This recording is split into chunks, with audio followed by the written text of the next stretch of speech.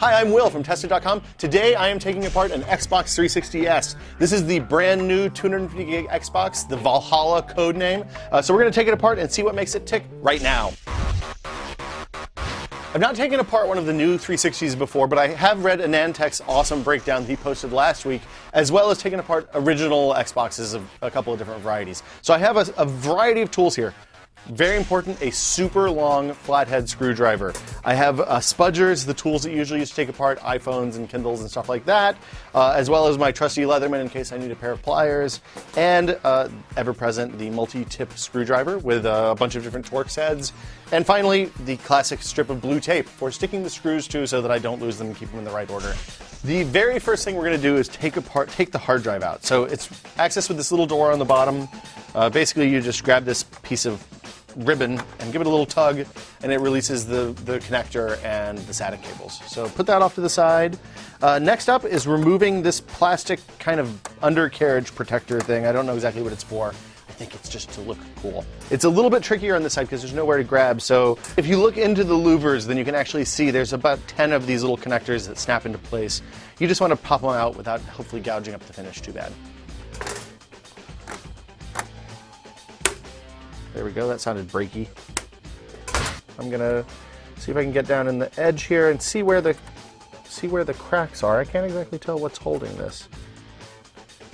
Oh, I see. It looks like it's holding into the plastic sides. This is the part that people, oh, there we go.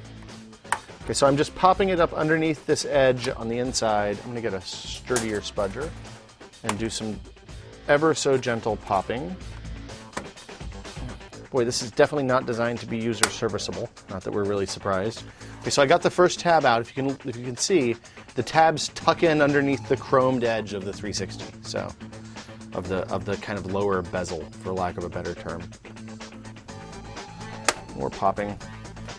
I think I've given up on non-damaging approaches to this, so I'm going to try getting a little more physical with it. Ow, that's pointy.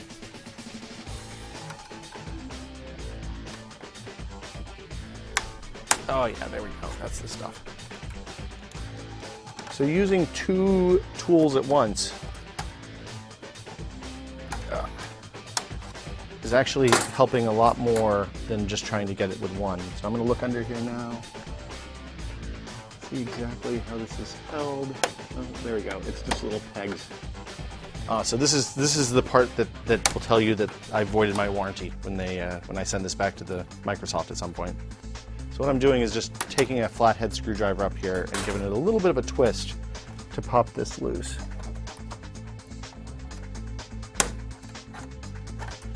And oh, looks like one more maybe.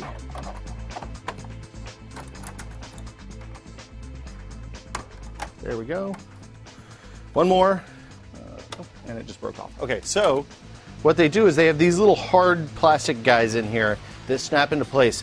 It's not going to hurt the Xbox taking it apart. It'll still work. It's just not going to, go back together as it was from the manufacturer. So they'll know that I've done something. Going to do the same thing again on the bottom. More poppering. So this is taking a little more force than I usually like to do when I'm taking something apart. But sometimes it's unavoidable, unfortunately. And I'm definitely breaking off these pins.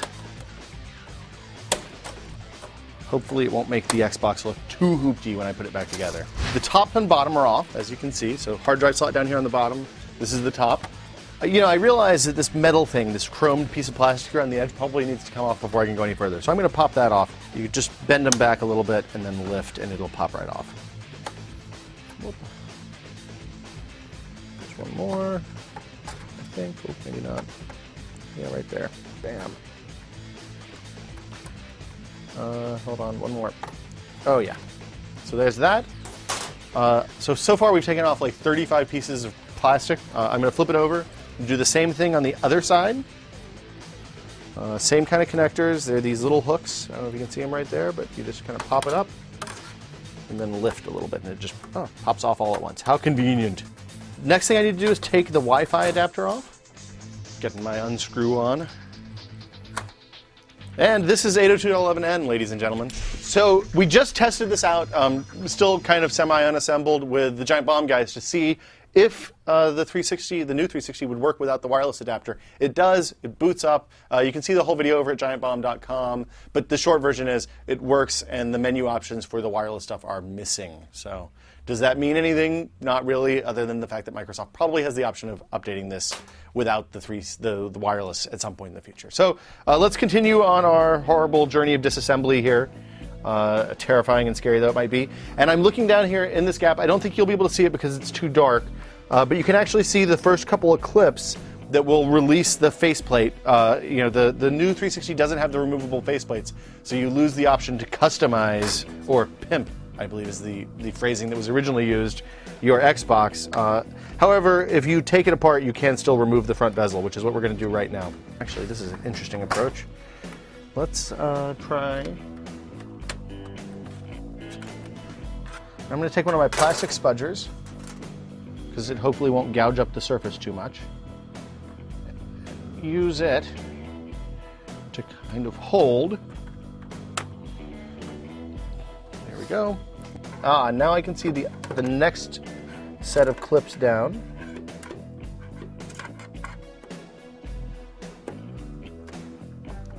There we go. Here we go. Perfect. Okay, that's not coming out now. Okay, so these guys are popping out. I say that with a little more optimism than I might feel. Okay. Aha! I think I've gotten it. Oh yeah, that's the stuff right there. This is the cable that holds the that controls the capacitive touch sensor and probably the eject button as well. This is the cable that plugs into the main Xbox unit right here. And then this guy right here is a printed cable that goes all the way around here, and then this assembly up here is the eject button. You can see this over here is the button that you use to sync your controller, to sync wireless controllers with the Xbox. It's actually just a physical spring-based pass-through to hit, I guess, this guy right here. Now this was always the hard part of the original Xbox. If you've ever taken one of those apart, getting the back connector, much easier on the new one. So this is more of those kind of hook and loop things, and you can see them here too. So the trick is you need to release these little clamps here on both sides without actually having access to them. You have to jam a really long screwdriver, and you can actually just, it looks like you can actually just push it down this groove here in the plastic, wedge, and keep moving down, and do that from both ends, and it'll just pop off. Yeah, the black screws look like they go all the way through, and then these guys are going to hold the motherboard onto the chassis. And then the interesting thing is this is the back of the heatsink. So one of the things that makes the Valhalla Xbox, the new Xbox 360S, different is that instead of having two, conveniently I have an old Falcon board here to compare, instead of having two separate chips on the motherboard, this is the GPU and this is the CPU, the Valhalla design puts both of those chips under one heatsink pan. So it should be easier to maintain and less points of failure, and also less heat to dissipate through the system. See, big giant long screws go all the way through. Now it's interesting because if you look at this, you can see the old motherboard itself is actually bigger than the new Xbox. Even though the new Xbox doesn't look that much smaller, it's actually a pretty good shrink down from the classic. Aha! The sticker, the hidden sticker. Tricky Microsoft.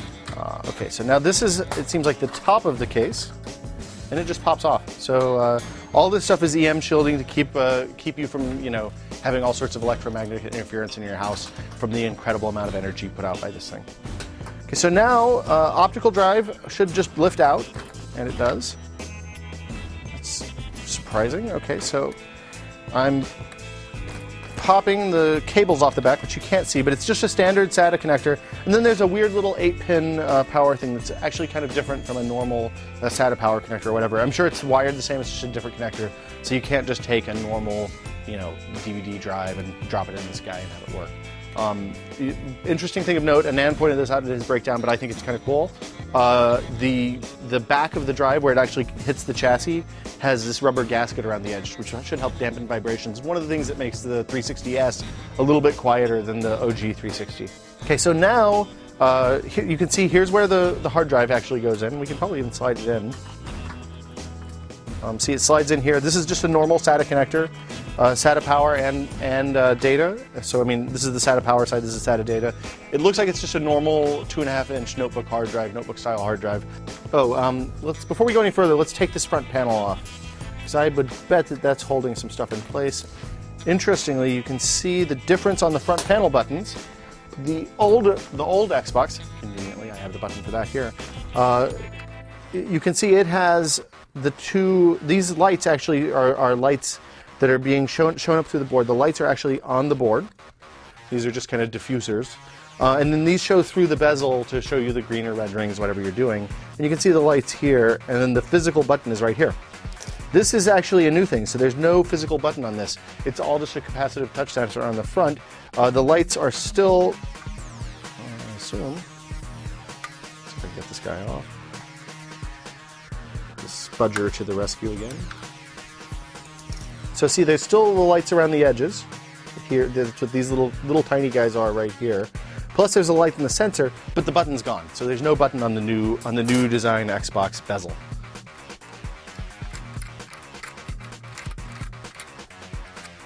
And that just pops off. So see, there's a little connector here. It almost looks like a USB connector, but it's not. And then, of course, the two USB panel ports on the front for memory sticks, controllers, whatever. Okay, so next I'm going to take off these two screws right here, which I'm pretty sure are for the cooling mechanism. Let's see if we can lift this whole guy out now. Still screwed in a couple of places, including here. This is a much tighter design. There's another one right here. Much tighter design than the previous Xbox 360, which was positively spacious in comparison. Okay, so I think that's all of it on this side. Let's see what's holding me here. It seems like in this case, I'm just hung up on an edge or something, so I'm going to do a little bit of forcing. Actually, no, I'm going to take the fan out. This is just like slot covers. I don't even know what it's there for, but it goes over the USB and makes it more difficult to plug in your stuff, it seems like. I might not put that back on when we put it back together. Okay, so then this guy is the holds on the SATA power and data for the hard drive. So we're going to pop that out, and then it just lifts out, as you can see. It should make this whole assembly come out a little bit easier. It doesn't want, I mean, I can't, oh, there we go. Okay, so there was a little notch here that was just getting hooked up underneath the CPU fan cooler. This is just the drive caddy for the hard drive, and it's kind of boring, frankly. The last thing are the 4 bottom screws. These are for the CPU GPU cooler.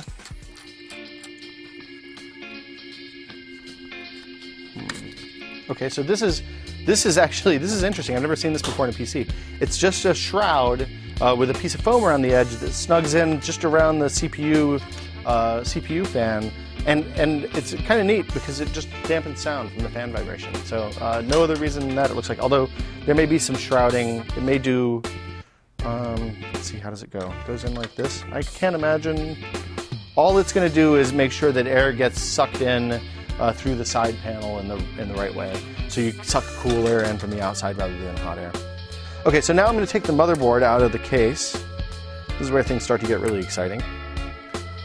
If you're looking for the moment of no return, this is it. No more screws. Turn off 360 controller before removing hard disk. What about removing the motherboard? Oh, nope, that's it. I would be very interested to know where this giant thing was. Oh, that's what it was. It's for the optical drive. So I don't forget, I'm going to put it back more or less in the right place. Okay, so this is the Xbox's motherboard. As you can see, the CPU fan and cooler is held in place with this kind of fancy bracket. It's the same thing that was on the Falcon, more or less. It looks like it might be a little bit easier to get off. I'm going to use a pair of pliers, because that's what I've always used in the past. Okay, so then this guy just pops off. There we go. So it just pops. You grab it at the end, trying not to get the screw, the hole rather. There we go. So you need to get all three off. Voila. Okay, so for the big reveal, this is, I'm going to go ahead and disconnect the CPU fan. This is the new Xbox 360 CPU. You can see copper core CPU cooler, just like in a modern PC. But you can see this, the CPU GPU combination is underneath this guy. This gray stuff is just kind of thermal compound. It's something that you use between a CPU and a cooler to even out any kind of dips or divots or whatever in the surface, even if they're microscopic. And that's it. That's the Xbox 360 to compare. So this is the same orientation. This is the GPU. This is the CPU. You can see all these lines on the board are a high-speed interconnect between the CPU and the GPU. Because this has them all on one chip, it doesn't need that. They're connected in the same, on the die. And it's a much simpler board in comparison to the older one. It means it's a little bit cheaper to produce, and hopefully, if all goes well, a little less likely to fail. So now it's time to put this thing back together. Well, wish me luck.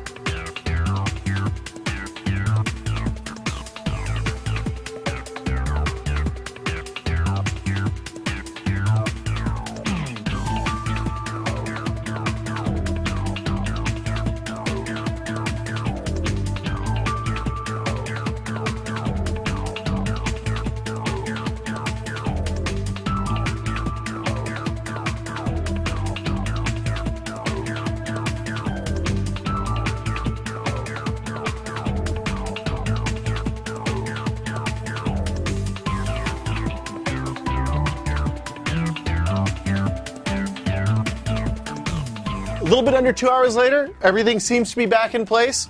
I have one mysterious screw left. I looked, I don't really know where it goes. Let's see if it works. I'm plugged in, power's connected.